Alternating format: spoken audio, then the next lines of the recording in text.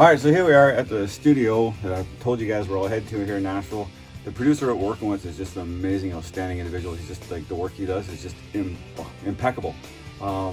As you can see, I'm standing in a small little booth here, but this is how it goes in the studio.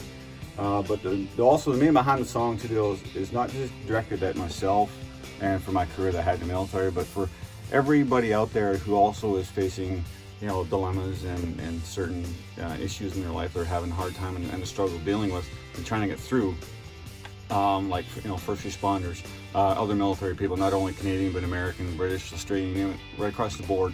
So it's also the release of realizing when you come to the end and you know you've done the job you had to do, what you felt you had to do, and it was done the way it should have been done, and you know the trials and tribulations you had to face and you don't want to go back to them.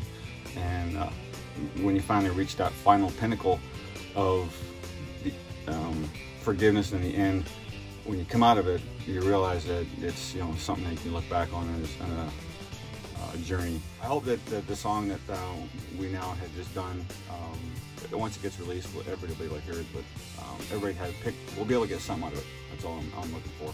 And yeah, we hope when you guys do hear it, we hope you enjoy it.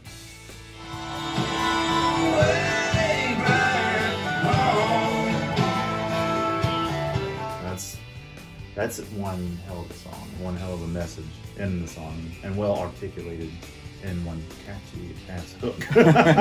You know, and that's the thing, is people can apply that to anything, you know, in their life. They might not know the exact story, and then they just hear it's been a long way home. That could be anything from recovery, you know, addiction. It could just mean something, so many things to other people. So that's when you know you've written a good song, because it can be applicable to so many different things. And then it has that insanely awesome meaning for you and you know, and everyone else in that situation. And that's what when I was singing, that's what I was targeting for. Right? I want to be a more broader message for like various people, not just one specific genre. Yeah, those are the best kind of songs, universal ones.